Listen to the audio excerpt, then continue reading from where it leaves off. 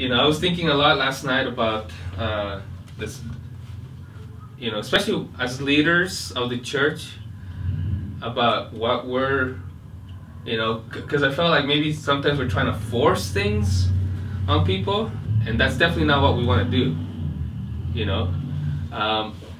but, like, especially with, I know everyone here is already baptized except for Elmer, but, like, this should be your number one priority if you don't know right now, because I think Tozer, this theologian, said that there's no way, like, no one ever receives the Holy Spirit,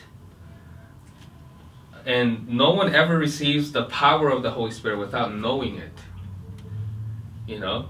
And if you think about that, that's a staggering statement. No one ever receives the power of the Holy Spirit without knowing it. Okay? So, it's definitely something that is challenging. How do you know that you have the Holy Spirit? How do you know? Do you, as you live out your life on a daily basis, are you living it by the power of the Holy Spirit? Do you guys remember, let's actually go there, John chapter 3, verse 3, and we'll read to verse 10. Okay, Simeta, can you read this passage for us? John 3, 3 to 10. John 3, 3 to 10, yes. He just replied, very truly I tell you, no one can see the kingdom of God unless they are born again. How can someone be born when they are old? Nicodemus asked. Surely they could not enter a second time into their mother's womb to be born. Jesus answered, very truly I tell you, no one can enter the kingdom of God unless they are born of water and the Spirit. Flesh gives birth to flesh, but the Spirit gives birth to spirit. You should not be surprised at my saying you must be born again. The wind blows wherever it pleases. You hear its sound, but you cannot tell where it comes from or where it is going. So it is with everyone born of the Spirit. How can this be? Nicodemus asked.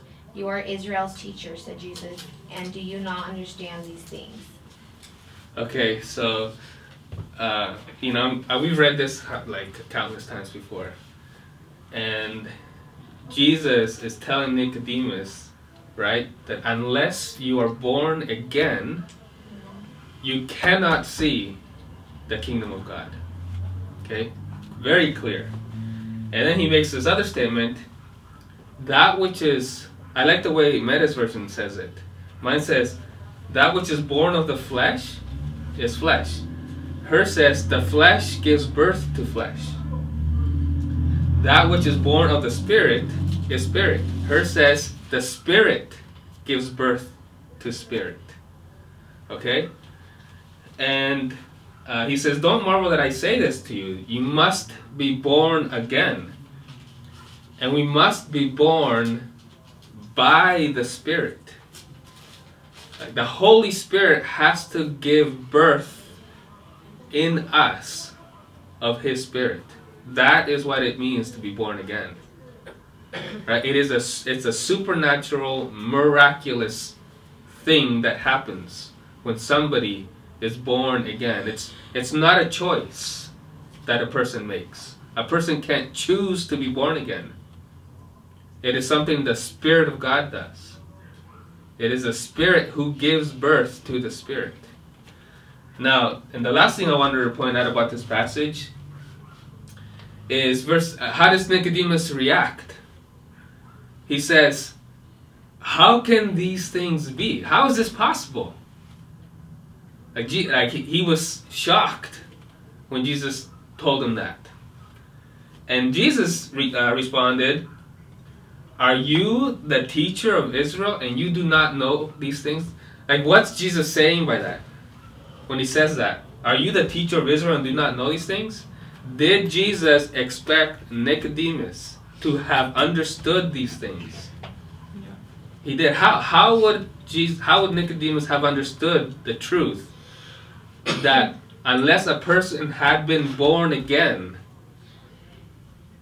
they would not see the kingdom of God? So that's kind of what I wanted to go into, because obviously Jesus didn't think he was saying anything new to Nicodemus. He expected, as the teacher of Israel, he expected Nicodemus to have at least some sort of impression or idea or concept of being born again. Okay, so let's go to Numbers 27:18. And the Lord said to Moses, "Take Joshua the son of Nun with you, a man in whom is the Spirit, and lay your hands on him. Set him before Eleazar the priest, and before all the congregation, and inaugurate him in their sight. And you shall give some of your authority to him, that all the congregation of the children of Israel may be obedient." The reason I want to read this verse is because it shows that Joshua, Moses' right-hand man, was filled with the Spirit of God. So it's not a strange concept to talk about having the Spirit of God in you, the life of the Spirit. That's, that is what the new man is. How Paul talks about the new man, the new life. It's the life of the Spirit in us.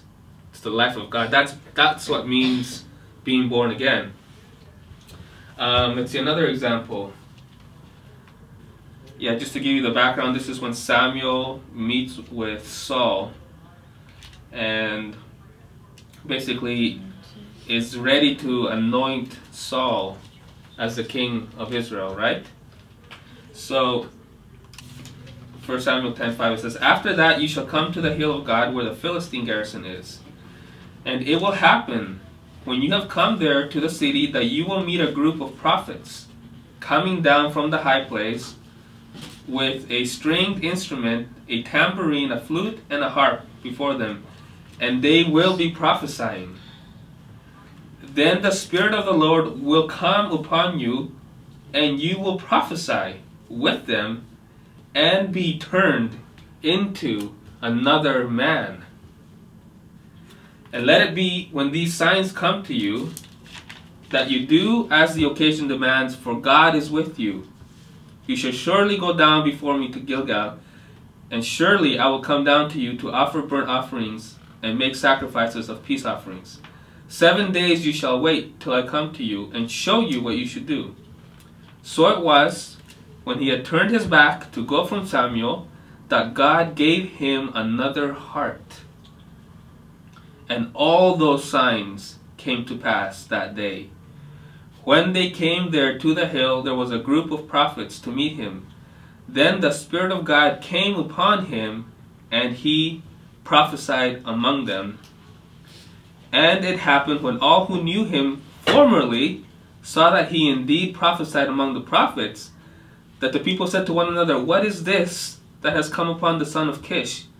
Is Saul also among the prophets?" Right? This is an incredible illustration of how the Spirit works. Right? And I can't, I'm not going to say that he works the same way every single time. But here I think is a clear example of when somebody gets filled with the Holy Spirit, right? They know in their hearts they're a new person. You know it in your heart that God has done something miraculous inside you, right? It is it is by the grace of God that people are born again. And so how is all of this related to the subject of gifts, right? Because I do kind of sense, it's just a weird, I don't know what it is, just people not really caring. Do you guys care? Do you guys care whether or not you have a gift or not? Do you guys care whether you have been born again? It is something you think about. Like, I know, I speak to the ones that have been baptized already. Has God actually done something inside you that you know for sure, that nobody else can deny? Because you know it in your heart. Right? That is what we're talking about here. Because it is pointless for us to talk to you guys about the gifts of the Spirit when you're not even born again. It's pointless. And you guys, to you, this will be like, we might as well be talking Martian. We might as well be talking some, just nonsense. Right? So that's, I wanted to stress that point. You have to be born again. And if you're not born again, then you have bigger problems than not knowing what your gift is. Okay? So that's why Tozer says, no one ever received the Holy Spirit's power without knowing it. And it is unwise to convince someone that they've been filled with the Spirit if there's no evidence for it in their life. I'm not going to try and convince you that you have a gift when there's no evidence for it in your life. It's just doesn't make any sense.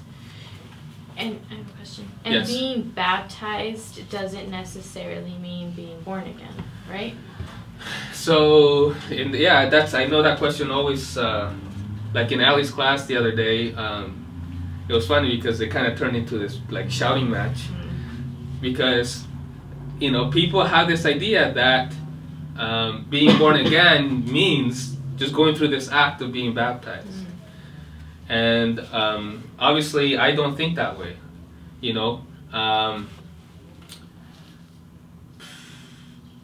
I think being baptized, somebody who gets back, only people who know God has already done something in their hearts should get baptized. I think that should be the teaching of the church.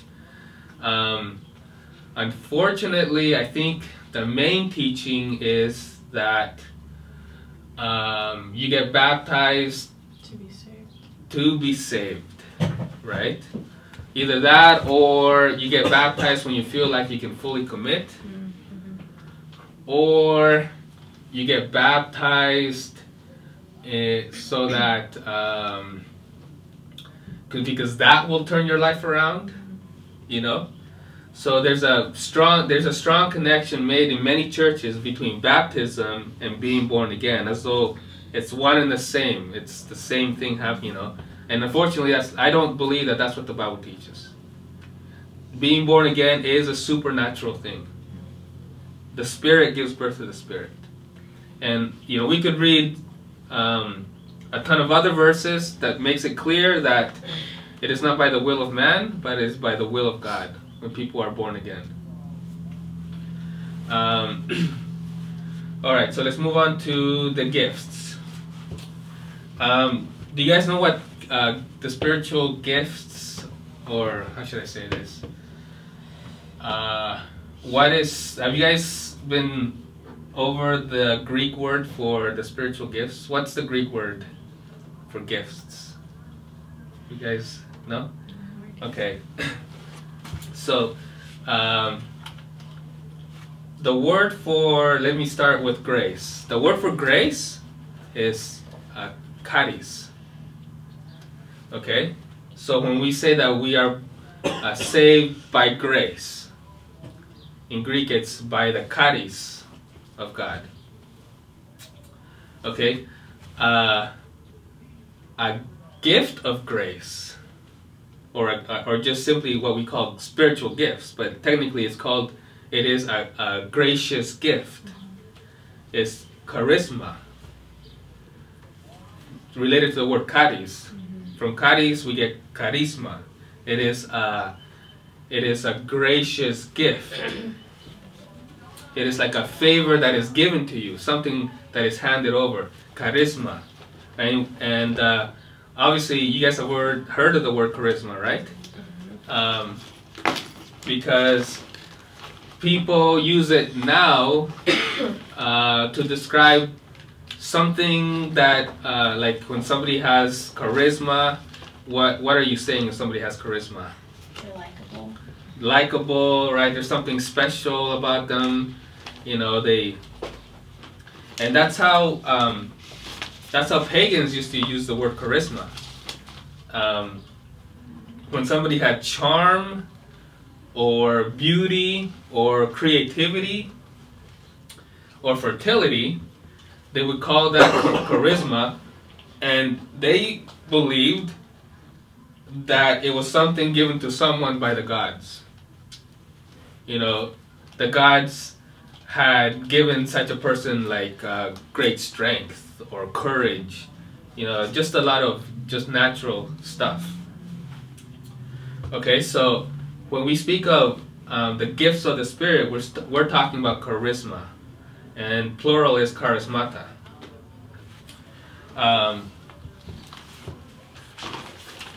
Okay, now it is possible, at least it's implied here, 1 Timothy chapter 4, verse 14. It says, "Let no one despise your youth, but be an example to the believers in word, in conduct, in love, in spirit, in faith, in purity. Till I come, give attention to reading, to exhortation, to doctrine." 14. "Do not neglect the gift that is in you, which was given to you by prophecy, with the laying on of the hands of the eldership." Okay, so when Paul says this, he is obviously implying that a gift, a charisma, a gracious gift given to you can be neglected, which is why he admonished Timothy, do not neglect. Obviously, how can you not neglect if you don't know what it is? Do any of you guys feel any closer to knowing what your gift is than like a month ago? No? Okay. Well, we'll keep going. I mean, I don't know how long the series is going to be. You know, and I'm sure we might get tired of hearing about gifts this and gifts that. But, you know, it's, even if we end the series, like, you know, there should be a heavy matter in your hearts. You know, this is about, like I said, this is about the purpose of why you even live. Why do you even live? You know, what is the purpose that you live for? You know, what is your role in the body? You're a member of the body of Christ. How are you going to, are you a joint? Are you an organ? Are you, you know, what is your role in the church? And you know, it is what will give you the utmost joy to do. When you exercise your gift, you know that you have found your purpose. And that's huge. A lot of people live life without that, without meaning in their lives. Right? And they go after so many other things because they're looking for their meaning. They think it's money, women, power, all of that, and then they get all of that and they understand there's no meaning in any of it. And this is about the meaning of your life. You know, so you know, I can't stress enough to you guys, if you don't know your gift. Actually, I read this last night and I thought it was really good. What is the one way to definitively find out what your gift is? Who can tell you what your gift is 100% for sure? Who is it? God. Yes! It's God. Right? If you don't know what your gift is, God can tell you. The Holy Spirit can make it clear to you what your gift is. And how are you going to find out from Him? You ask, you pray, Okay, prayer, prayer, prayer. And, you know, if nothing else, for you guys that are still unsure of what your gift is, that is what my number one recommendation to you is pray, pray, pray. Pray until God makes it clear to you what He wants you to do, what your gift is. You know, and I think, so that actually brings me to my last point, so we're probably going to end a little early. Because at the end of the day, right, the church is what the Bible calls the body of Christ. Okay? And the body is, you know, it's a living thing. It's organic. Right? The Bible calls the church the body of Christ, and Christ being the head of the church. Right? Just like a body. Right? So we are His hands and His feet. And I was thinking, like last night, you know, like I do what I want with my body. You know? Like my head, if I want to raise my hand, I raise my hand. If I want to step with my left foot, I step with my left foot.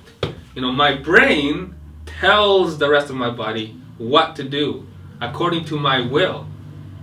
So Christ is the head of the body, right? So the body moves according to His will. And so at the end of the day, it's about what God, what Christ wants to accomplish. It's His plan. It's we are His people, His servants. We are joined to Him in this holy union. And so when He wants to get something done, He will use us. He will use me and you, and He'll move us by the Spirit to do what He wants us to do. So, you know, which is why it's crucial that you be indeed joined in that holy communion, in that holy union with Christ. You know, being part of the vine, so to speak. And you will want to serve. Okay, you will want, when you recognize that God is moving, like, you will want to not, you know, as a child of God, you want to be part of it. There's no way that you don't want to be part of what you see as clearly God's work. So this is God's agenda. The church is a living, breathing, eternal organism. And we are, as a church, we are the body of Christ. And so basically, you know, it is about His will ultimately, but it's about making sure that we are actually indeed members of His body. And just as Paul in 1 Corinthians chapter 12 talks about how in our body we have different members that do different things. We have knee joints, shoulders, we have ankles, we have feet, we have, you know, whatever else. The church has many kinds of members, and we're all working and fitting together for the ultimate purpose of accomplishing what God wants us to accomplish. And for us, it happens to be in this community. You know, this is where God has placed us. This is where, you know, He wants us to do something here. And, you know, hopefully with Helmer's leadership, pastorship, and the teachers and the leaders and the ministries, you know, we can all begin to exercise all the gifts that God has given this church. And, you know, then and only then are we going to make the impact that we want to make, that we want to see, the changes that we want to see. You know, expanding God's kingdom. Okay, that's all I have for you guys. So, yes, any questions or comments or... No? Okay. Have you identified your gift? Yes. I believe it's teaching and somewhat preaching. Yeah. And actually, another gift that I believe God has that revealed to me like I don't know. I think it was like 20 years ago. It was something you know. It's something that was not, nobody said anything to me, but it was just something. I just heard something. I had this job of building windows, and I was put next to this really veteran guy who like super expert at what he was doing, and they sent me to go help him, and as I was helping him, he's like, "Hey, you're a really good helper," and just then something into my mind said that I was going to be a good right-hand person, somebody alongside. And ever since then, that thought has stuck out to me. And I've actually noticed that in many scenarios, even at work. Like at my boss, he's a Taiwanese guy, tall, like over 6 feet, Chinese guy. He's a genius. He's a straight up genius, and he's good at what he does. And like I've become his like right-hand man, you know, and I've seen it play out with just other scenarios, you know, with this church in particular. I'm going to try to be, you know, whoever's right-hand, whether it's Elmer's or somebody else, right-hand man, you know, I can serve in any way that I can. So that's another kind of gift that I feel like God has given me. So the Holy Spirit will speak to you, you know, but it does take that right attitude. It takes an you know, exactly, yes. Okay, with that, let's pray.